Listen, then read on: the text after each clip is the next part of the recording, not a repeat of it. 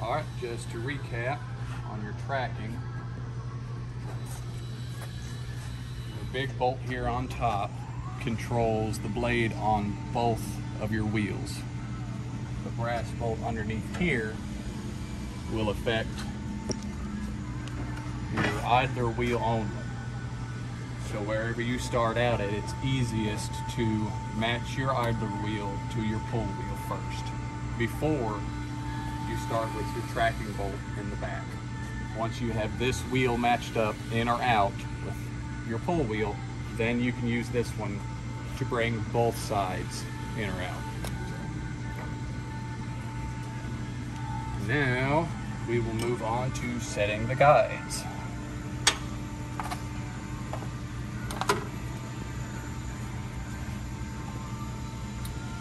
It's easiest to take these out. On this side, you won't be able to do it on that side because this cowling is in the way, but I find it easier just to take this out for now. And it doesn't matter which side you start on. We'll just start here for now. Make sure everything is loose. Got 2 bolts in the L bracket and 2 bolts on the back of the block. And what I do first, I'm going to put pressure down on this L bracket. We're going to try to find our distance that we want. And what I mean by that is we want this bottom foot and top foot to be riding on this blade evenly as it runs.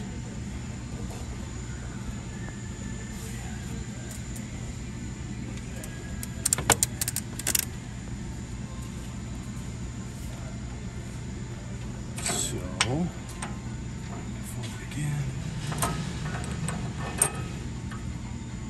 and you want no more than a 1/16. If you can get a good shot on that. That is about perfect. That's all you want. So once I have figured out that I want that distance between my feet and my blade, I'll take the top foot off, drop the block down only, putting pressure on that L bracket. We will tighten down both of these bolts.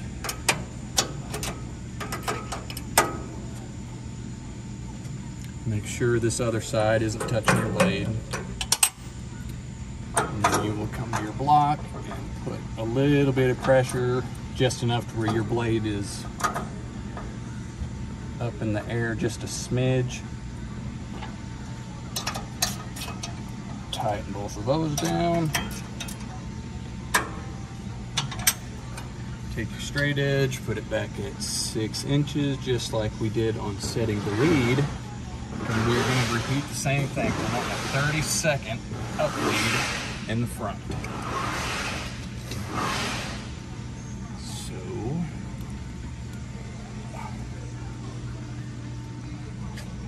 right here we are a 30-second under 4.5.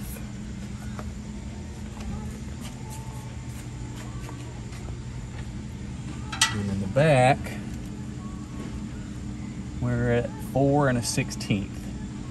So we are quite high in the front.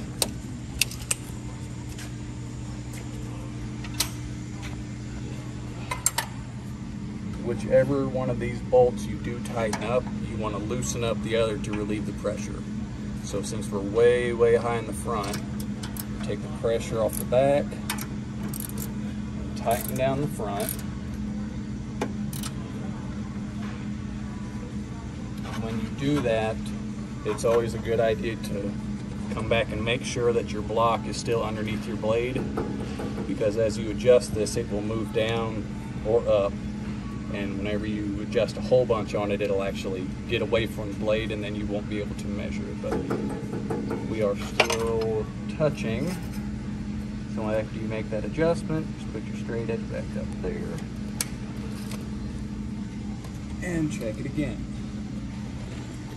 Now In the front, we are at 4 1/4.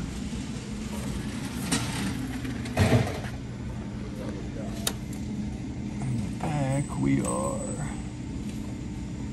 right at 4 1/16 still. So we're needing to adjust the front just a little bit more. Just like before, take pressure off the back, tighten up the front. And once you have started making adjustments, see now we're no longer touching on the bottom of our blade.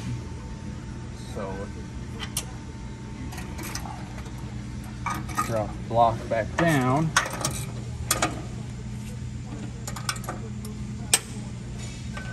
Loosen up the L bracket, and then we're going to find our distance like we did in the beginning.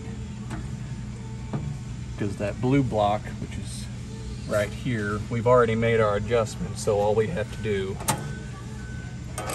is just figure out where we want this again, and then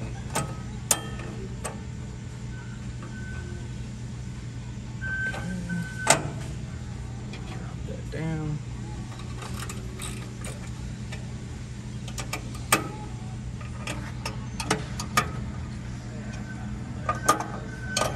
Block.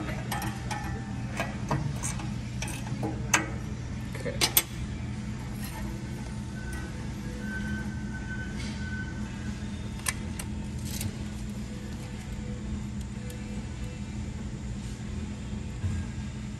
At 4 1/4.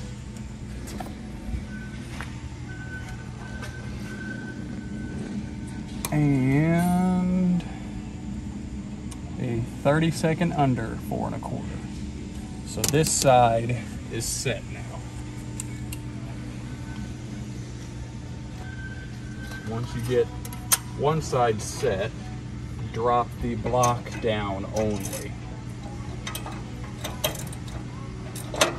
And then just repeat the process on the other side. Got this other side set now, so once you have both sides set, I'll go back through and make sure that my bolts on my L bracket are both tight on each side. And you come over, doesn't matter which one you go to, I'll lift up my block until this bottom pad is completely flush. You don't want to lift it up or too little. Lift that up to where it's just perfectly flush. And if you tighten down a little bit at a time on these nuts, it'll keep this block from twisting. Tighten that down. And you can tap on either side of this, and you can hear that there's no daylight underneath this. So for example, if this was twisted, you'd hear sound like so. And you can get down below the blade if you have enough room and actually check and see if there is any daylight. So once that side is done, you repeat the process on the other.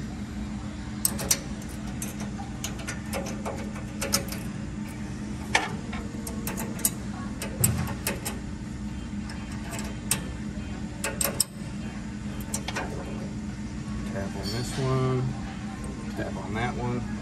And take your straight edge and put it at 6 inches right in the middle of that pad, and check for daylight on either side here as well.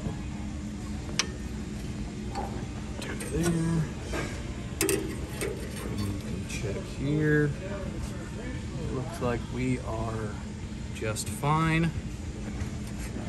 Get that out of the way. Take your top feet. On.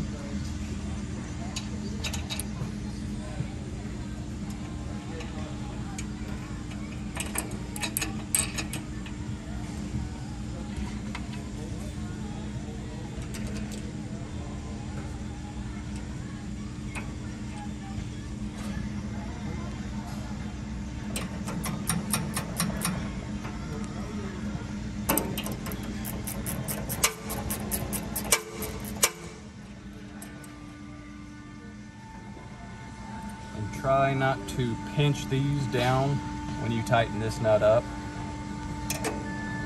tighten them down pretty snug, and just be careful that your hand doesn't slip.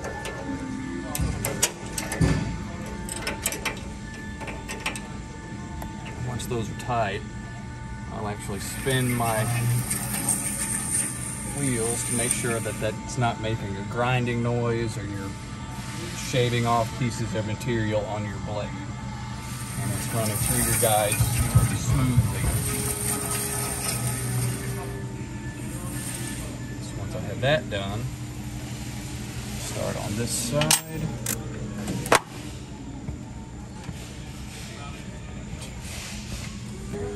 Once you got them both set and tightened down, you spun your wheel, time to put in your guide rollers. This side. Take your blade guard, put it through first. Underneath, and these will spin. I'll take it away from me as far over as I can until I actually touch my blade.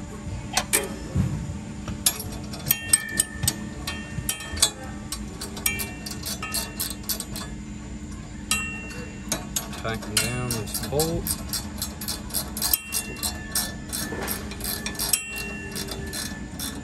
Just tight enough to where it will hold this guide roller in place, because we don't want it snug down just yet. Just enough to where it will hold it. And push your guide roller up as far as you can still, where you have just a little bit hanging down the bottom. It's just easier, so whenever you finally dug a groove into this, all you'll have to do is just loosen up this bolt and drop it down instead of pushing up. So once that's set there, spin that back until it's touching the blade, and then I will spin until I make a full rotation without spinning that guide roller.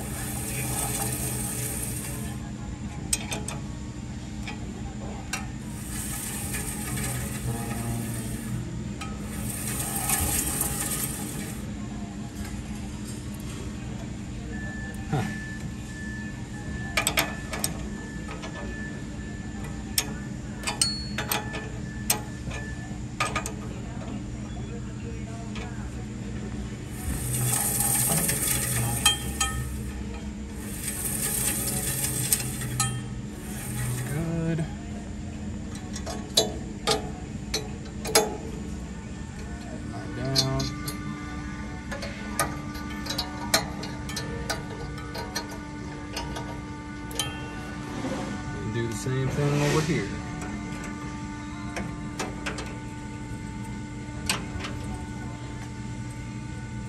Until it's touching the blade. Spinning. So take it away from the blade just a little, make another full rotation.